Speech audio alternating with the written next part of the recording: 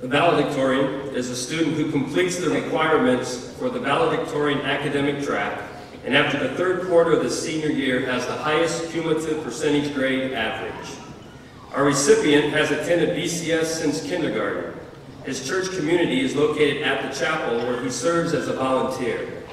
While accumulating the highest percentage grade average at BCS, this year's valedictorian became a member of the National Honor Society, was a Connect Group leader, traveled on a variety of mission trips, and played AAU and BCS varsity basketball.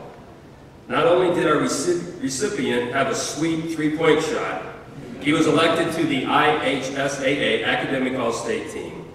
He plans to attend Purdue University and study biomedical engineering.